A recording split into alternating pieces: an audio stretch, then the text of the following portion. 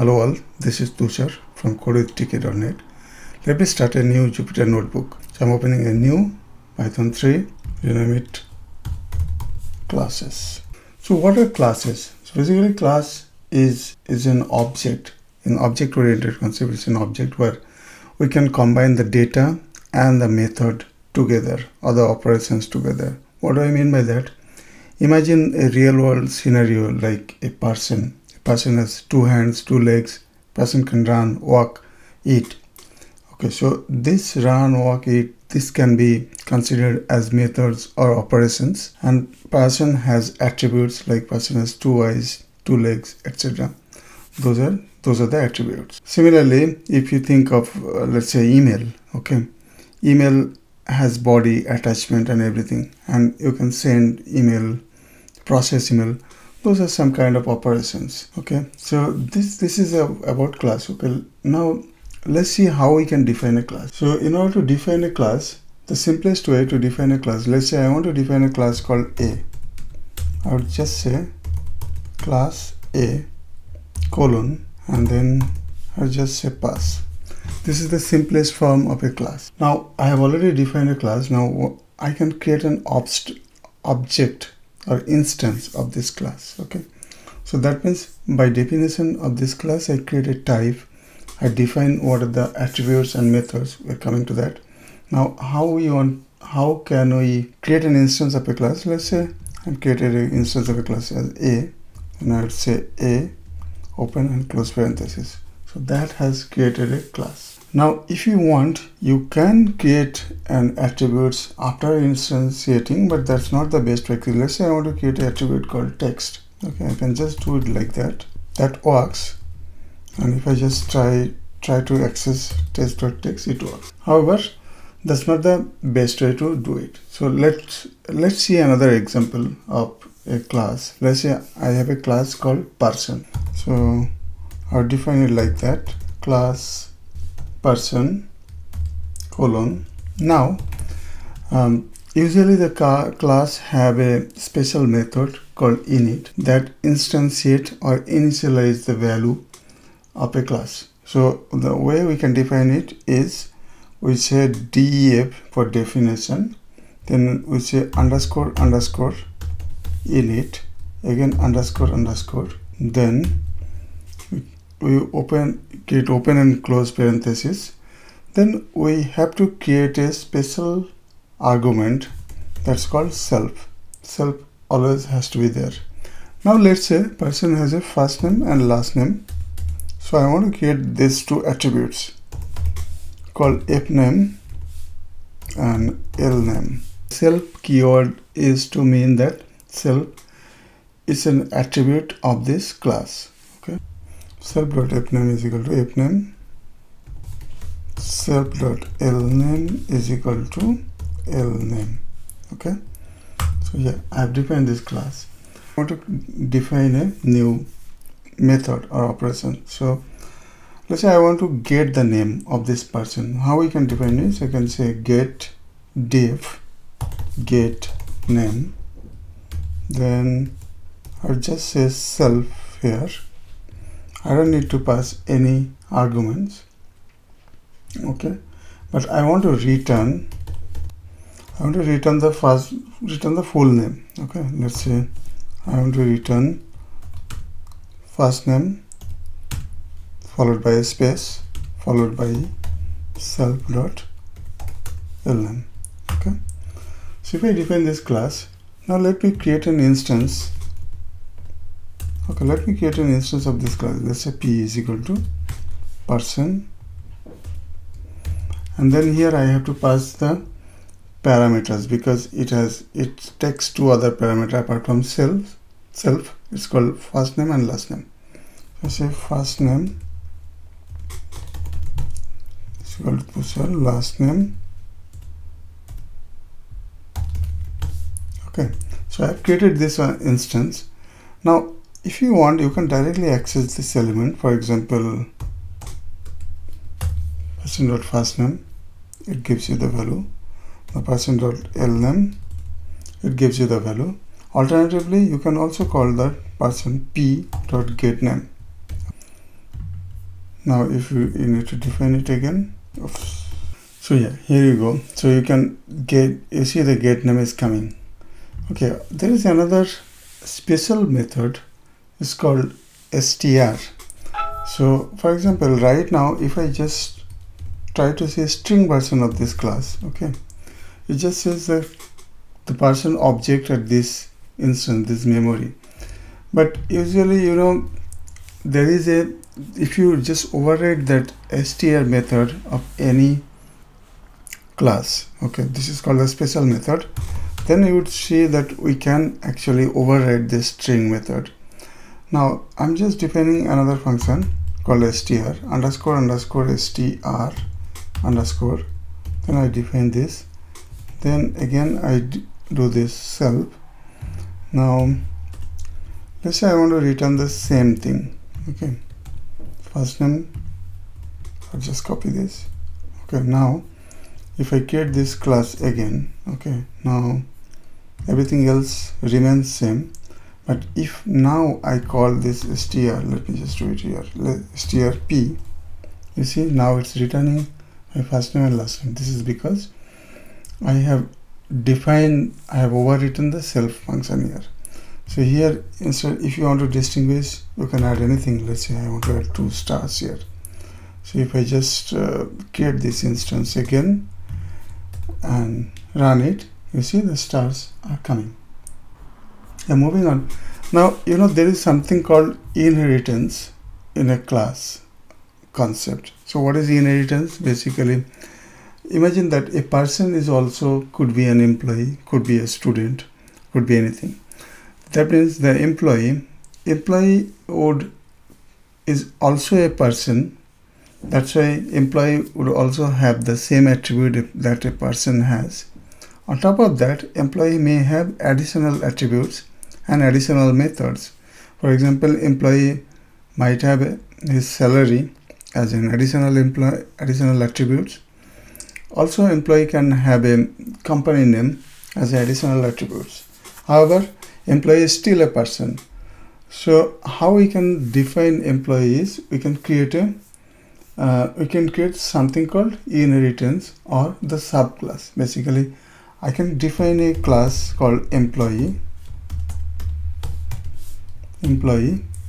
Then I can define the way to use a substance is like this, person. Okay. So basically, this person meaning it is extending. Okay.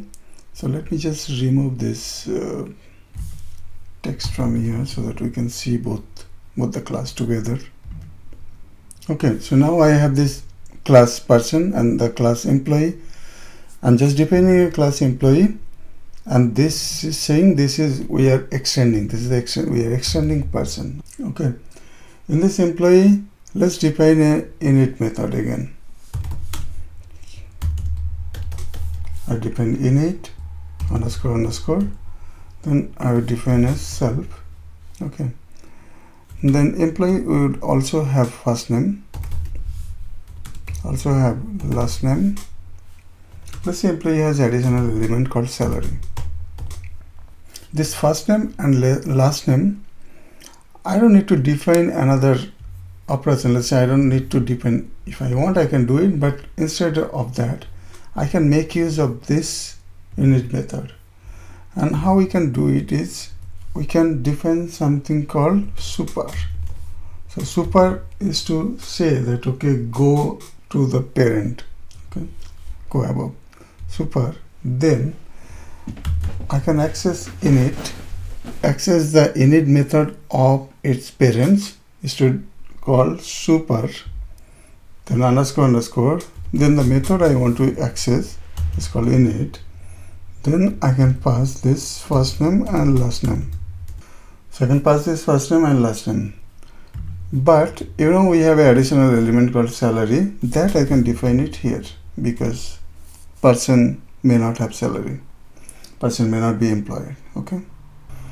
So that's how I can define an employee class.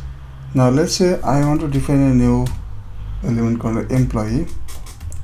Okay. Employee. Let's say I give a name and then some salary, let's say 1000. Okay, now I have this object created.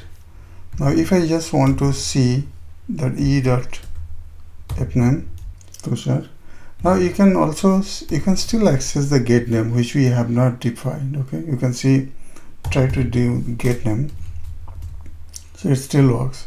Not only that, you can just still also use str, that still works. Okay, now employee.e.salary. So now you got another class called company. Okay, I'm defining a class called company. Now again, let me delete this cell so that we can see employee and company together. Okay, so company, I'm defining another method called init. This is a common method. Almost every class will have this method.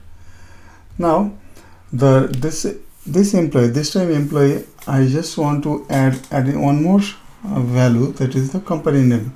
I can give first name, last name, salary, and I can say company name.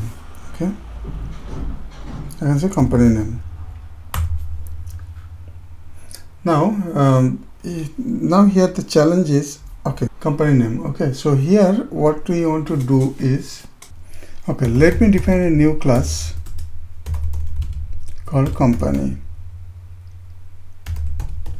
Okay, now let's say company, as a company we can define another method called init.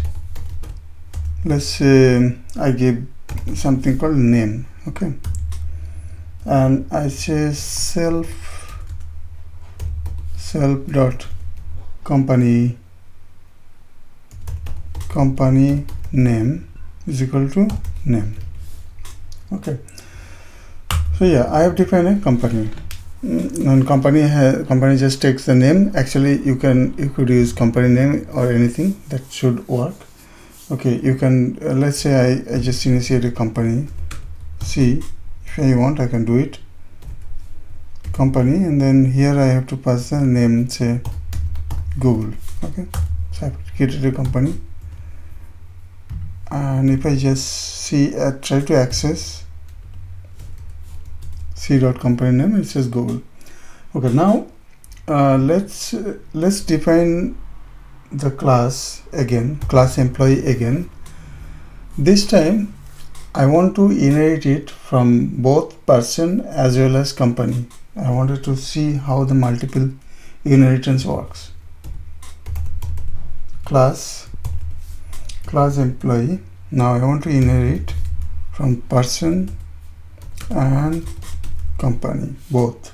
Okay, so this is how I define. Yeah, so now I need to define init method here. For this init method, I need to pass the first parameter as self. Then I need to pass, let's say I want to pass first name, last name, salary, and the company name. Now here the challenge is, we cannot just use super, because here we have super. If there is only one parent class, then I can use super, because I know they have only one parent. But here if I use super, there are two original class. Okay, we have inherited from. It could be two or more than two or anything. Okay, but in that case, super will still create a confusion. So instead, what we can do, we can refer the class name. Let's say I want to refer the class name. So basically here in this case, first name and last name, I want to call the person init method, so that I can assign first name and last name. And for company, I want to call this company init method, so that I can set the company name. So one super will create an ambiguity. That's why what we can do is, we can call the class instance directly, just like that. We'll call person underscore init underscore underscore, then type self if name l name. So now with this line, basically I'm calling the init method of the person. Similarly, I can call the company underscore underscore init underscore self, then pass the company name. And as usual, salary we want to set it here. Salary is equal to self.salary is equal to salary. Okay, so here I have defined this employee, which is inherited from both the persons and company, and I have called that person.init and company.init to initialize company name and first name. Now let's say I want to define another method for this employee. I want to define a method called speaks. So employee may speak many languages, so let me create a new method to do that. Now speaks, then you can create another value. You can pass another value as language and you can define that. Okay, you can assign, basically you can create an attribute variable from any method as well. It's not only from init, you can do it outside as well. Now here let me create a new attribute called language is equal to language. Okay. So now let me create a new employee. Let's say I create an employee 1. Employee 1 is employee. Let's say I create first name, last name, salary, let's say 1000, let's say company is Google. Okay, I think there is one underscore extra. Yeah, sorry about it. Cell, so this should be self. So I have created this employee and which has salary and company is Google. Now let's say, okay, in this speaks language I can create another